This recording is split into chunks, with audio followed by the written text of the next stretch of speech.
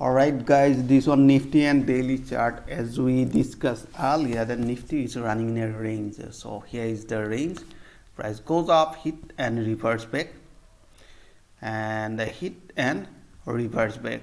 So this is a strong support forming by this range. So that is why we was looking for buy, and we are expecting that price will retest this level. But right now I'm bullish. Most of the people are thinking, hey, it's a running below this 200 moving average is purely bearish. No.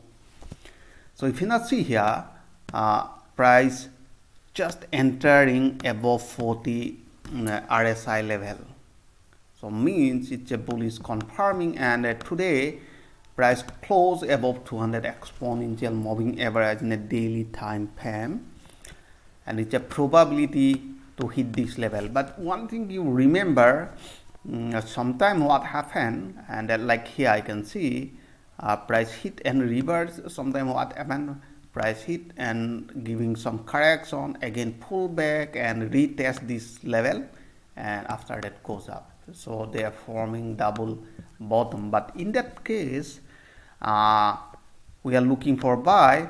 But if price drop big, again we will start buying somewhere there, because we are expecting that price will bounce from this level.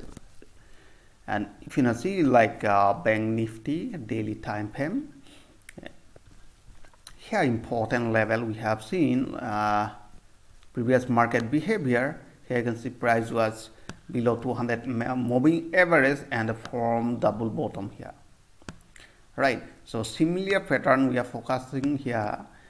They may form like a double bottom also, or it may continue, but I am focusing on a buy direction here. It's a probability to retest previous higher point, so means I am fully bullish. Now question is there, most of the people are asking me, sir, like what is going on here? Is it sorry, market will crash from this area? So I'm not interested about that. Whatever correction given, it's because of only one war already given that correction. It's a time to bullish now.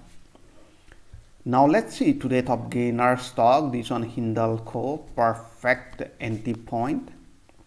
If you not see in a 15-minute time frame, and here I can see perfect entry point is somewhere there here, and after that goes up.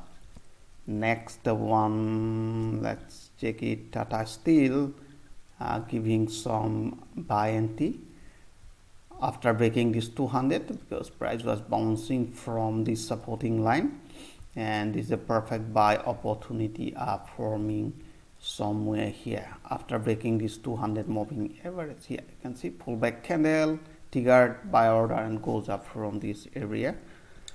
Next one, power grid, but I'm not interested to take position power grid because price was running in a downtrend. But here I can see perfect buy opportunity, but I missed that opportunity.